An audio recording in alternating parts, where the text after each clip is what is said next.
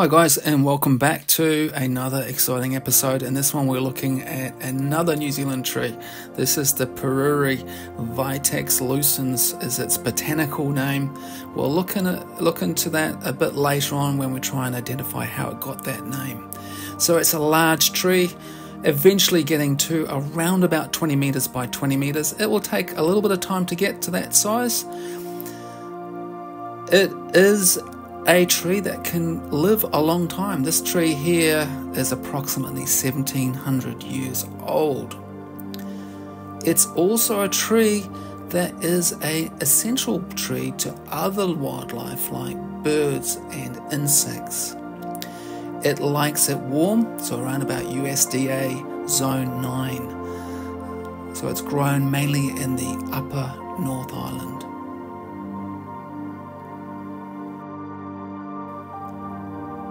So let's take a quick look at how this plant has been classified. So we're going to start off at the family level. This is a fairly large group of plants, and if you look at these plants in front of you, we've got mint, rosemary and the puriri at the end. They all look very different, but they all belong to the same family, so they have something in common. And so when we're looking at identifying plants, especially botanists, they're looking at mainly what they look at is first of all the flowers. So there's the puriri flower. It looks a little bit like a kind of snapdragon. If you've ever seen a snapdragon before, the anthrynum, it looks a bit like that. Now, interesting enough, the flower is the sort of thing that changes the least on a plant, so it's out for the shortest time, whereas leaves are out in the environment, so they tend to be more adaptive. And here we have the rosemary, and if you look at the flower, it shares similarities. Similar, different colour, but similar kind of shape and the way the petals are organised. Now, if I can get this into focus, we'll have a look at the mint, and you can see that it has similar flowers also. But not just the flowers are similar. If you look at the stems of these plants, especially the mint, you can see that it's got a square stem. And if you look at the rosemary, again, it has a square stem. So these are the things that botanists are looking for and to identify it. And there you go, another square stem there. So this belongs to the Labatae family or Laminaceae. Now we can have a quick look at a closer relative.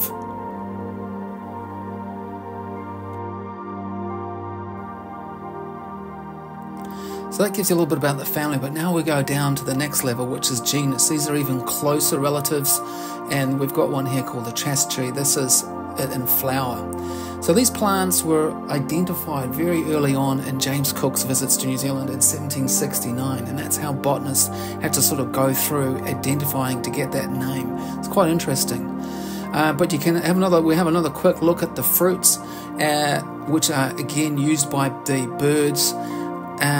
And obviously kids use these things as well, because you can build these really fantastic looking tree houses.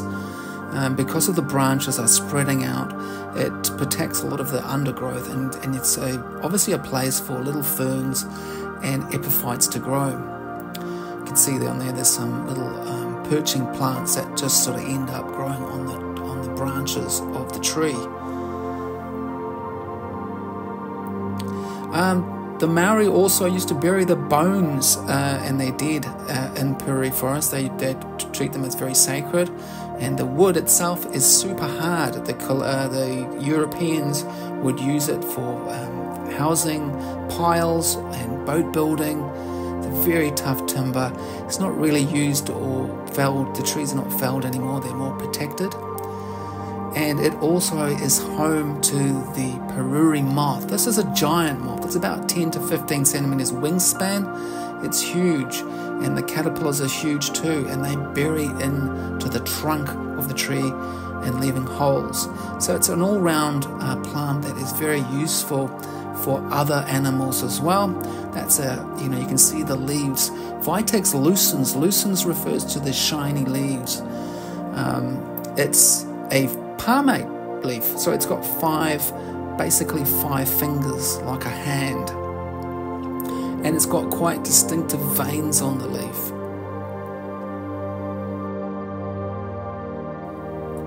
Māoris would also use the bark as a dye for flaxes, and there's also in the bark itself there is actually a chemical in there as basically a germicide, and so Māoris used to use it for sore throats and things like that. Interesting that it's now, that's the sort of things where people can identify different uses for it. Going back to the flowers are pollinated by lots of birds, including tuis, and also I believe bees, but mainly birds.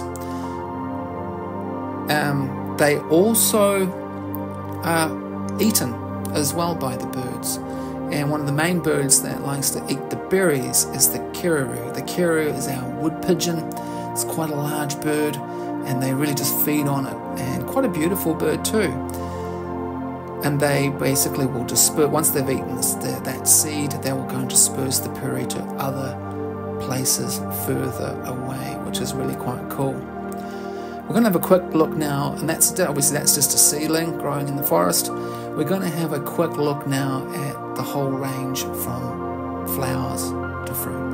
Okay guys, we're just going to have a quick look at the development of the flower. So there you can see the flower on this side.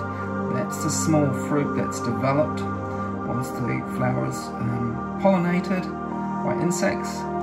Then we have the sort of a green fruit, which then goes into a slightly orange and then into the red fruit. Then eventually that's the stage obviously when the birds will feed on it. Lots of carbohydrates and sugars and that. It's an all-round good feeder for the birds. And then it goes into a black, and then into sort of more like when it's sort of setting the seed, and these are the sort of hard dried seed capsules.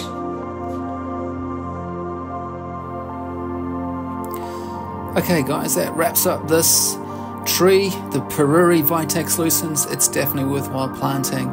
A beautiful tree, amazing tree for New Zealand.